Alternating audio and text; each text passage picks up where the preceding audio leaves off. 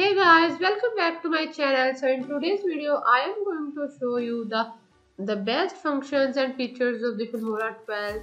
In this video I am going to tell you about adjustment layer Filmora have added in its newly launched version of Filmora 12. Here you can see here is the adjustment layer option, how you can use it and how you can apply it on your videos. So first of all, you need to click on this import media option and then select 3 footages here or more which you want to edit here. So if I take it from my stock media section, here is the download button.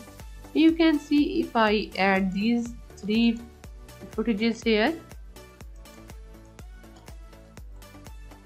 you can see I have added these 3 hairs.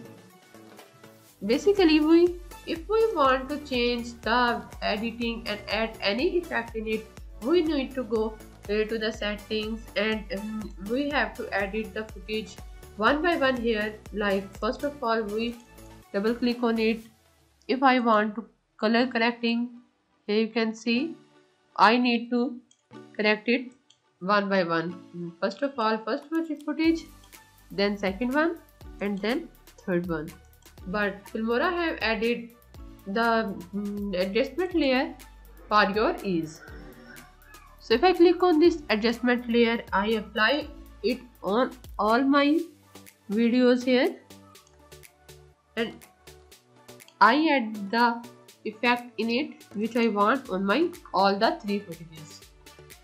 Like if I want this color section and this tint in my all the 3 footages, then I have to add it in my adjustment layer option. Here you can see this effect have been added in all my 3 videos here. You can easily check it out. Same effect is added in the second video and the same one is also added in the third video. You don't need to go to the one by one and edit it separately. Adjustment layer have make it very easy for you.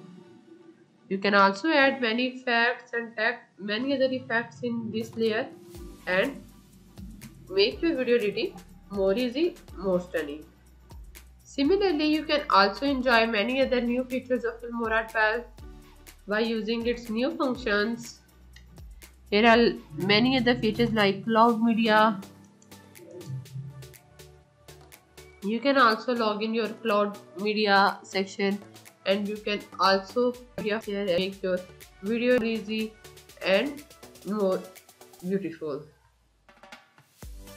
You can also drag and drop your video file to upload to cloud for backup. So if you guys enjoyed the video, hit the like button, comment down below if you have any question. Thank you so much for watching and I will see you in the next one.